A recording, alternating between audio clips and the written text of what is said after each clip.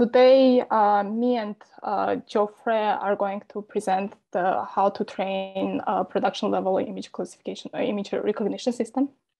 Well, you probably already know about Wolfram Image Identify Net.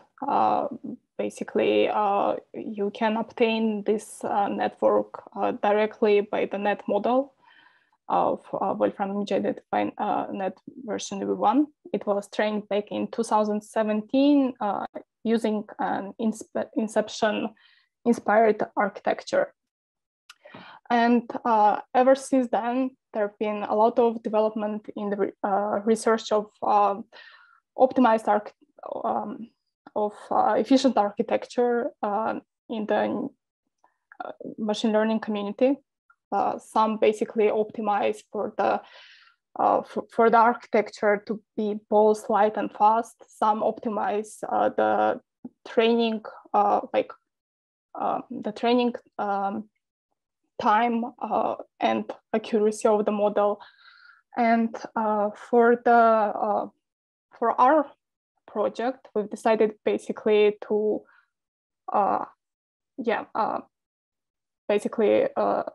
attack the speed, so that the models will be basically lighter and faster than our baseline model, which is Wolfram Image Identify v1, but still yield basically similar or higher classification results, let's say on top 1, top 5 accuracies.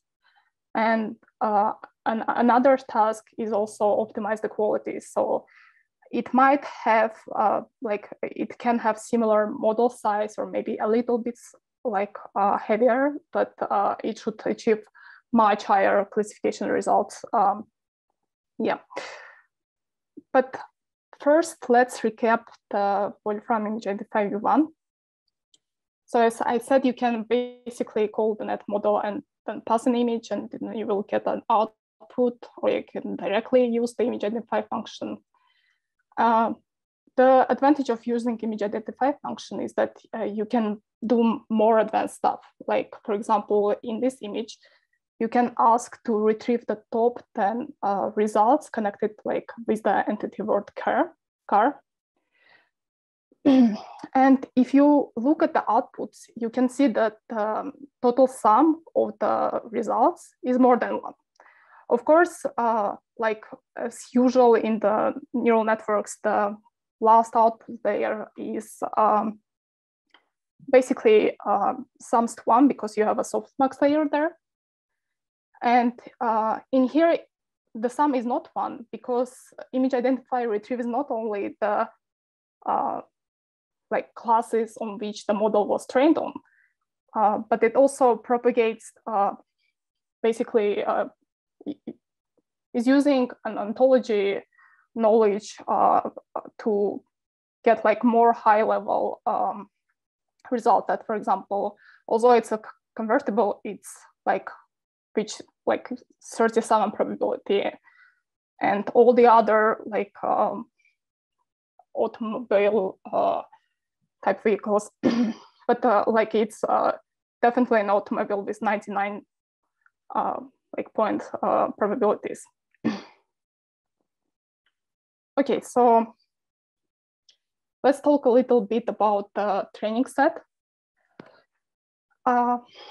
Wolfram Image Identify, so it consists of over 3 million training images and over 4,000 classes, exactly 4,315. And the training dataset is not publicly available, but you can see that basically a little bit of the insights into the training data distribution per class. Basically, it's not very well balanced for all the classes. We have several classes which have a few training data,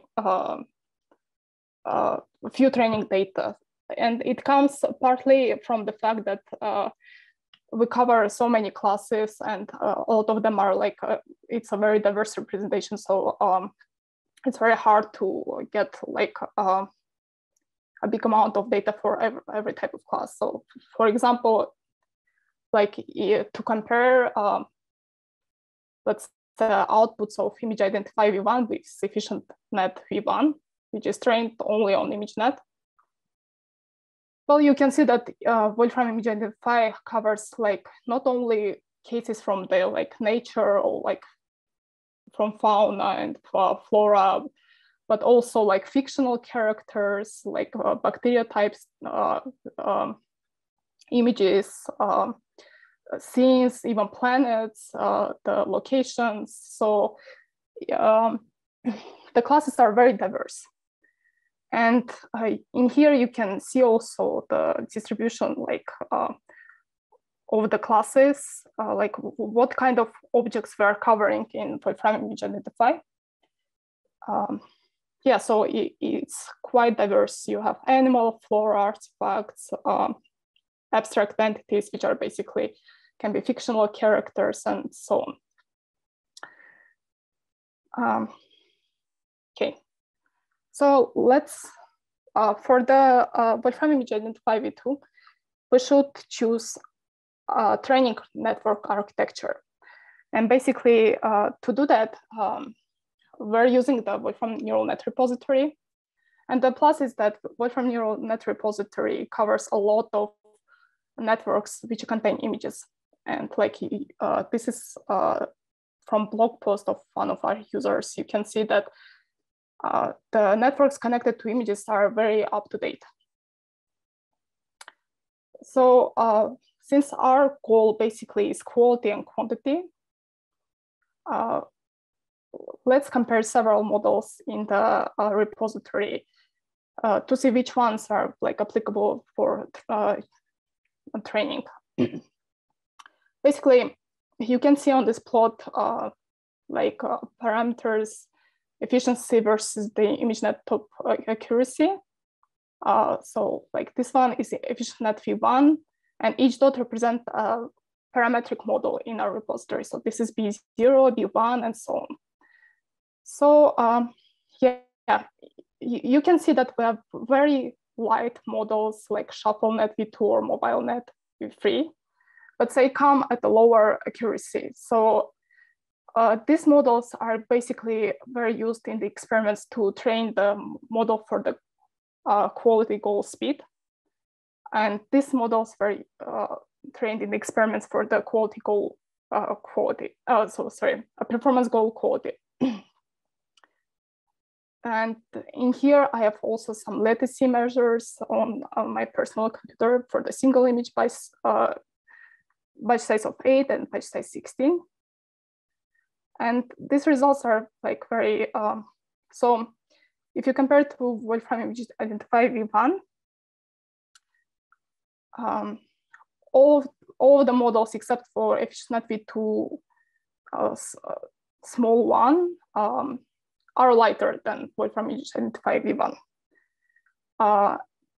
And basically, yeah, all of them, ShuffleNet wins definitely in the latency, in the speed, and also compared to the like parameter efficiency.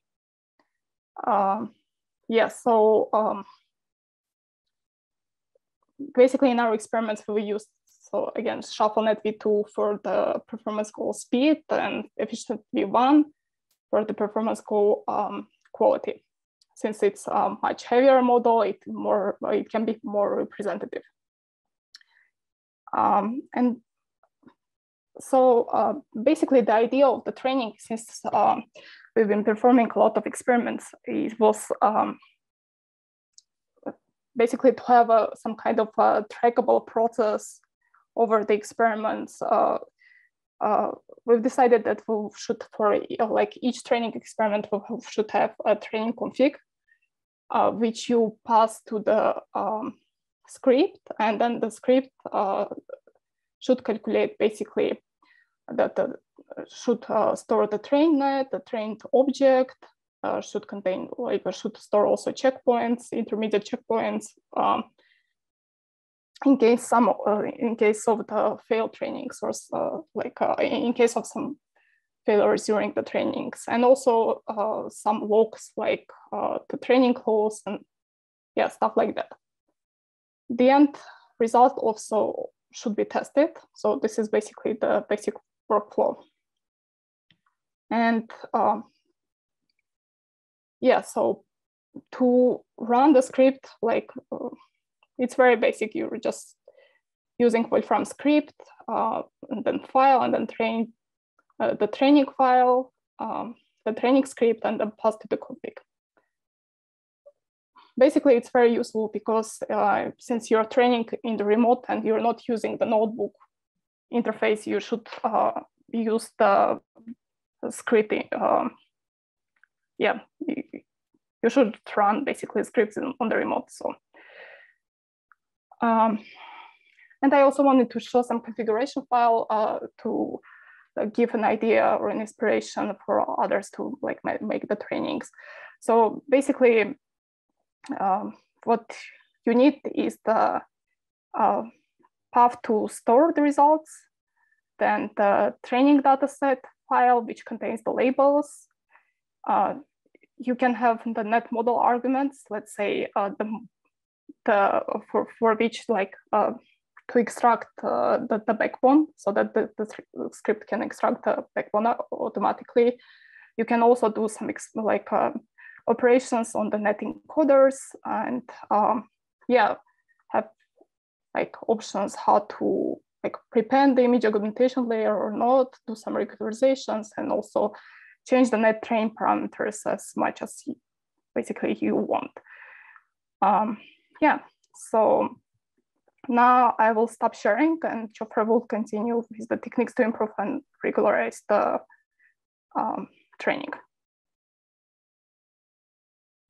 So I'm going to talk about different techniques that are useful for improving the training on such image classifiers. The first one, for example, is image augmentation. Here we can use an image augmentation layer in combination of the padding layer to augment the training data. So the basic idea is that we will create several kind of random reflections on the horizontal axis, and as well as shifting the image using some random padding. As you can see, using net evaluation mode train, there is the random augmentations, but with the net evaluation mode test, it's frozen. And then to add this layer into your models, you can use net prevent, and that's it. I think I have some like size augmentation on my notebook, and there's like that's why it's like so big the net chain, I guess. But yeah, basically the image augmentation layer is here. Then there is the possibility to add some dropout layers. There are like some of the nets in the Wolfram net repository do not contain dropout layers. So one way to add them is just using net insert after the final prediction layer, and using the dropout layer. In this case, it was like 20%. So the next technique, it's called label smoothing. And this is, instead of using hard labels for cross entropy, it's using smooth labels. This is to avoid models to be overconfident in the results. And here there's a small example using MNIST data. And you can see that the top one error can be decreased several points.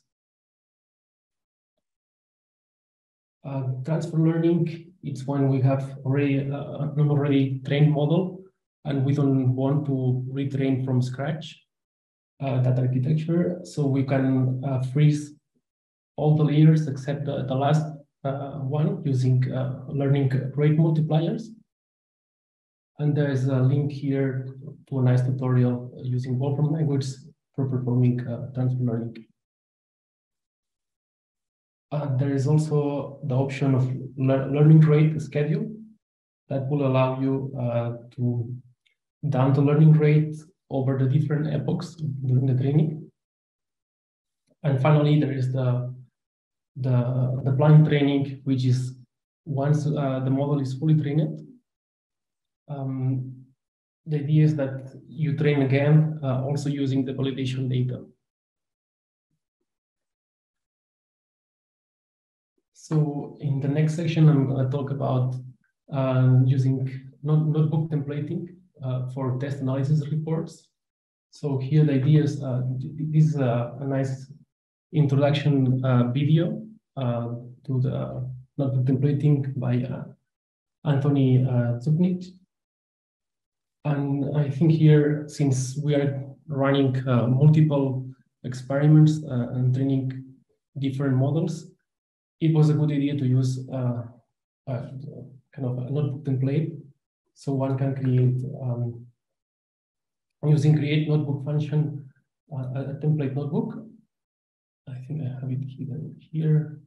So once this will open you a new template notebook, which you can edit and create your own template.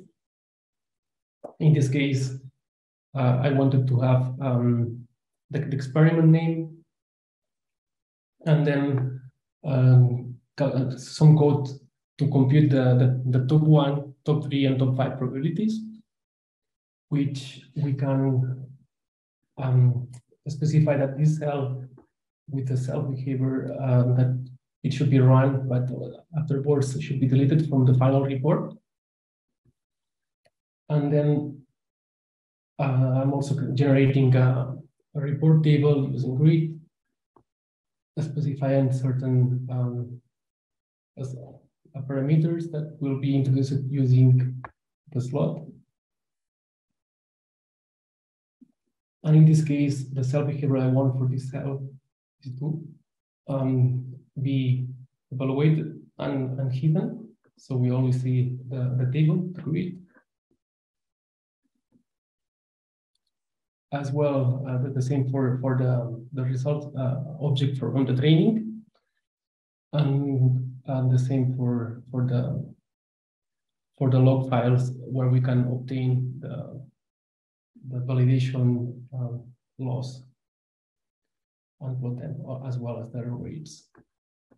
So we have to specify the arguments that we want to pass to the template, and once we have them, we can directly apply a template, apply into the template notebook with the arguments, and it will compute the notebook. I will not do it live here, since it takes a while to create to compute the top 1 accuracies for all the testing set.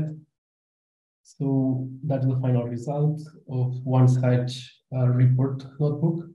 You can see here the top 1, 2, 3, and top 5 accuracies, the model size, and the model speed. And then the result object is nice to check for how long was trained, the number of epochs, as well as the different methods that were used. And I think finally the losses, the validation loss against the error rate, the round losses are a good way to compare to check how the model was doing. If there was overfitting or some other problems. Finally, I'm saying that we were training many different. So we ran several experiments and had different trained models. And here, a good way to compare the experiments is to plot all the different validation losses and check out the most promising models with the lowest validation curve.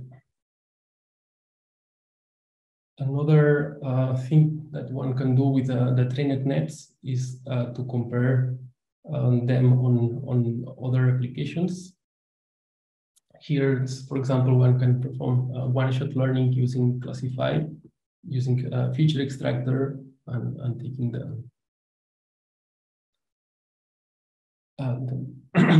So in this case, we're like examples of two different spider species that are not that were not in the training for the model. So it was doing a good job for this small example. And other functions that can be also run with the nets are find clusters. And of course, a future space plot can also be a good way to check different behaviors of the trained net in comparison to the original model or some other ImageNet data trained model. Finally, I want to point out other future direction that we want to go is to also improve the net graph by fusing some batch norms and compulations, and also like removing the dropouts on the final trained net with speed up the model. We also want to update the ontology graph, as Maria mentioned. And there's some data curation that we could do. For example, in the training data and test data, there's like several placeholder images that contain non-useful information that were mistakenly added in the training set. And then a next step that we could do is to go and train these models remotely. For the future, I think we will create some tutorials on that, on using, for example, this is a nice guide on remote batch. As well, we might want to train them on some external Amazon server. Then here I'm pointing to you some image data sets available. This is in the Wolfram data repository. This is also open, but not so external, with many millions of different images from animals and flora. And finally, I also mentioned that you always have several sections on image classification in the introduction to the machine learning book from Etienne Bernard. And I think with this, I want to conclude.